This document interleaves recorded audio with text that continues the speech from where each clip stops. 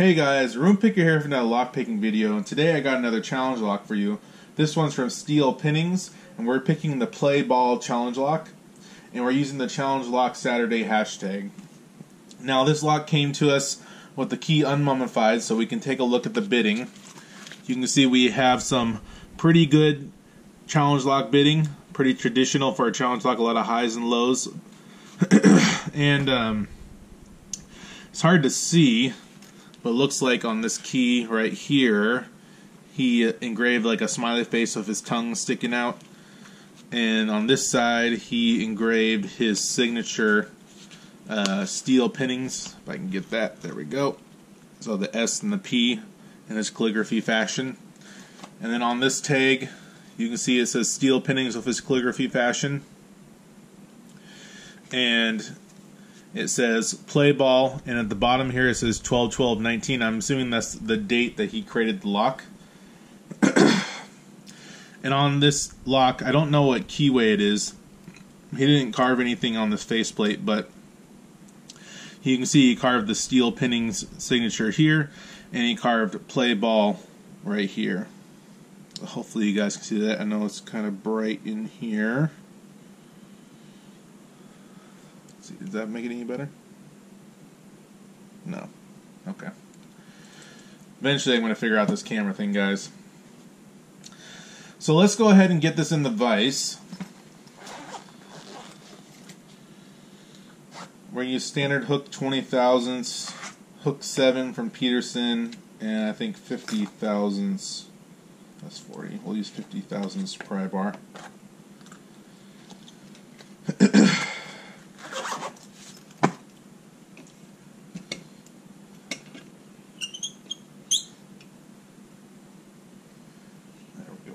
There, get that nice and snug.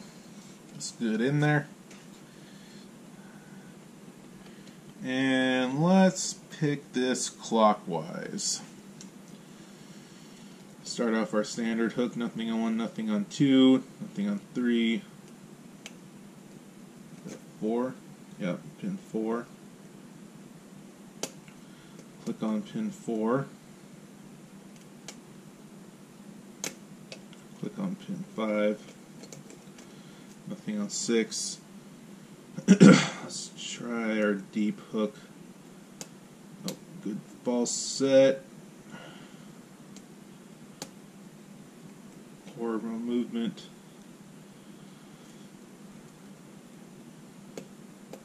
Oh, there we go. Pin 1 and we got it. Not too bad of a pick. Pretty easy. And that, my friends, is why it's better to, unless you have a key that severely violates max, you know, I would mummify this key, because just by looking at this, you can see how fast we got into the lock. But pick is a pick, so let's go ahead and get this open. Get these out of the way. And it looks like we got to take this cover off the back. Push this pin down. Oop, spring shot it up. Spring is out. Let's get our shim. Again, thank you, Dusty, for the shims.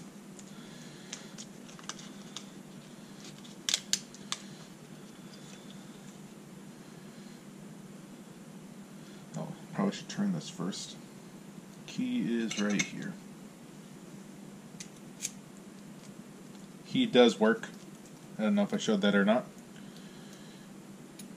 90 degrees.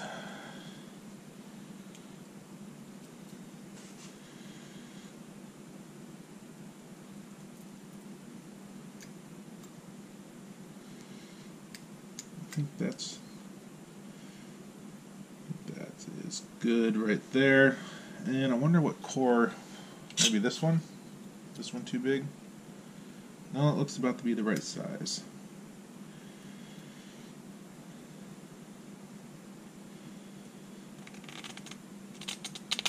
There we go, got it.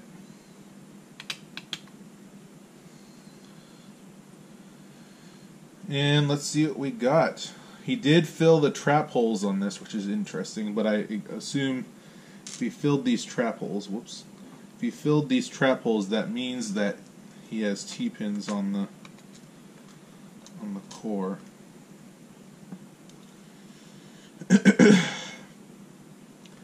1 and 2 are standard. That's pin 4 is also standard. I have a feeling, based on what we've seen so far, all of these are going to be standard. Which means that, yeah. So interesting enough. Oh, you know what? I bet you okay. So 1 has nothing in it.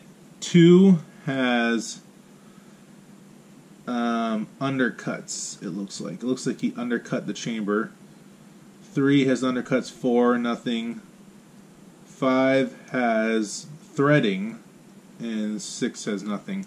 Now, based on what we were talking about earlier about these all being standard, that leads me to believe that he has sharp serrations on these 2, 3, and 5 to play from the driver pins that'll play with this, because he's not getting any play with that from these. So let's go ahead and take this out.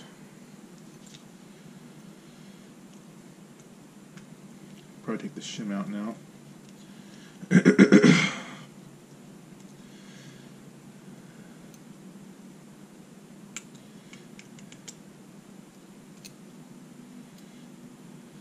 So 1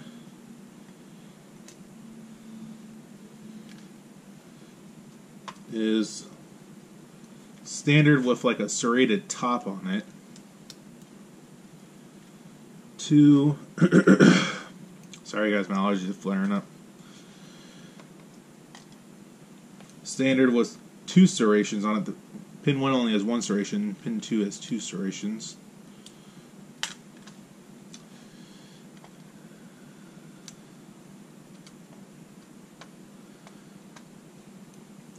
Three has a serrated top.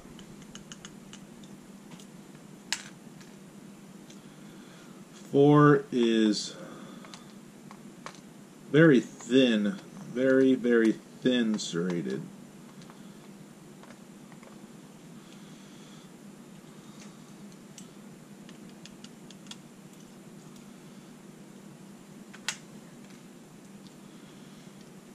And we'll take that out there.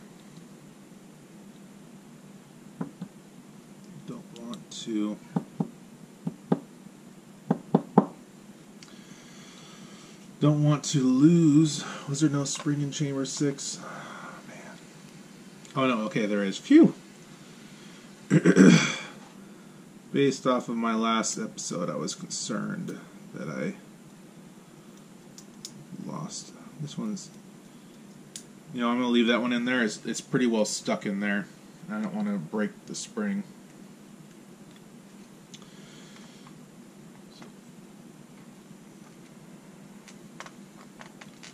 Let's organize this.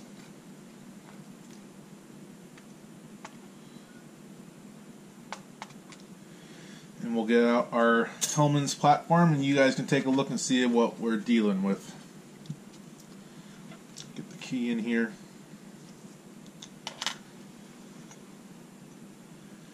So again, chamber 6 has a spring, but it's stuck in the Bible. I can't get it out without pretty severely ripping it out of there, so I don't want to pursue that any further.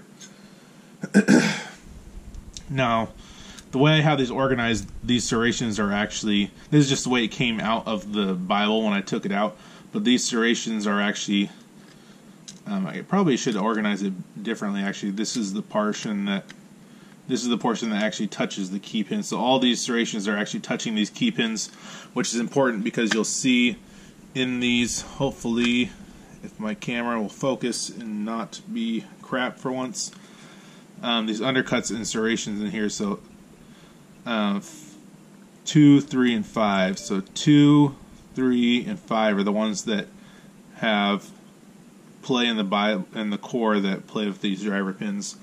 And then you can see on this one, he plugged all the trap holes here. So Pretty fun lock. You can see with the higher reaches, it can be tricky, but it is possible for a hook 7. And yeah, I enjoyed it. I'm going to definitely send this off to someone else. If you want to try this lock out, give a comment below, like, comment, subscribe, and you guys have a wonderful day. Thanks. Bye.